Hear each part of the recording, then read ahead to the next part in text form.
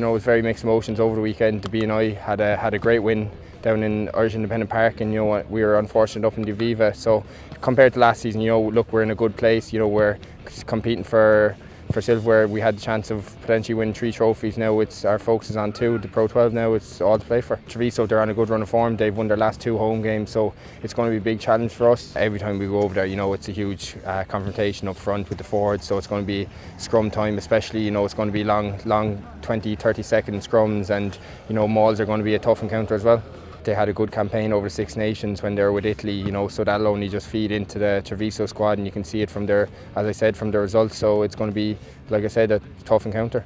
We only need 2 points to secure a home semi-final, so that's kind of going to be our focus this weekend to try and secure that. We always want to reward the fans by getting a home semi-final. We don't want them travelling. We always have great support at home, so that's going to be our main focus. But there's also there's massive competition now for places leading into the last games of the season, so there's a lot of lads going to be getting their opportunities this weekend, and you know, it's going to be up to them to try and hold on to that jersey leading into the latter stage of the season.